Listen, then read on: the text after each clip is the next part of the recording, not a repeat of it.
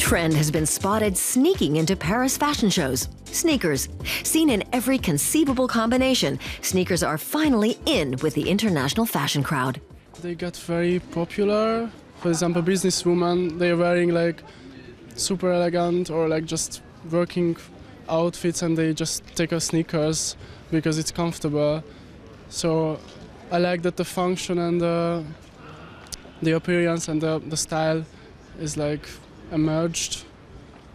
And it's more fun to wear like a colorful sneakers and wear something very like elegant or like chic. Sportswear meets chic. At Chanel's latest haute couture show, sneakers replaced the high heels beneath the evening gowns. Fashion journalist Markus Ebner was at the show, which some called a sensation. When the ultimate street look has arrived on the catwalk, something marvelous has happened. It was also good for haute couture, which is all too often rather heavy. And here you will reach the high heel wearers who think to themselves, I could wear this around town or to work, especially when it's Chanel. Then it's somehow been blessed.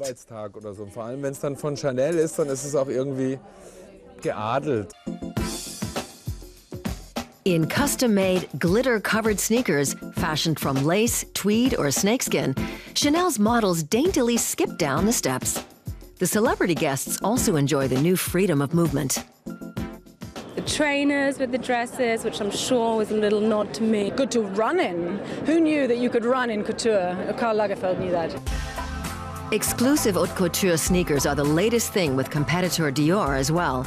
Creative director Raf Simons has created his own line. He's already done tennis shoes in cooperation with sportswear maker Adidas.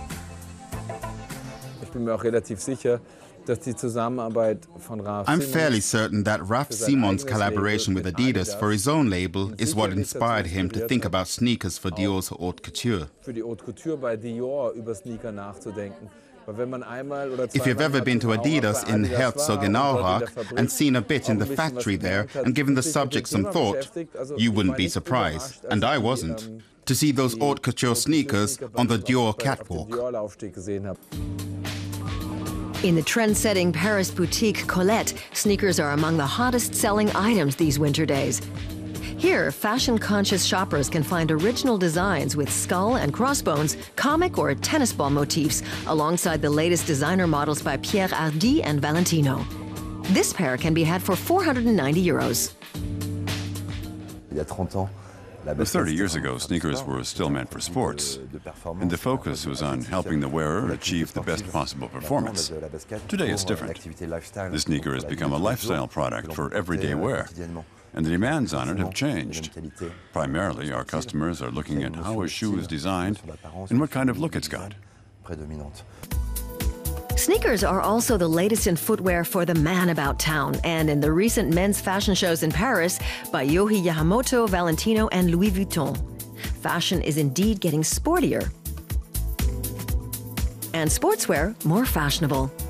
This season's models by Nike have a glittery finish and raised heels, very much in line with the sneaker wedges, as they're called, designed a few years ago by Isabelle Marant.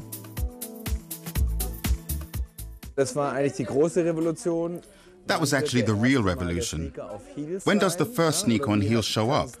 And what would a sneaker on heels look like? This Isabelle Marant sneaker is probably the most frequently copied sneaker there is. Adidas has just brought out its vintage Stan Smith model with wedge heels added. Its competitor Nike has revived classics like the Euromaxx and the Blazer and seen them turn into bestsellers. And shoe buyers even like to customize their models. Topping off the trend are several special editions, such as the fur version for the Chinese Year of the Horse. The pair runs about €140, relatively affordable for haute couture models right off the catwalk.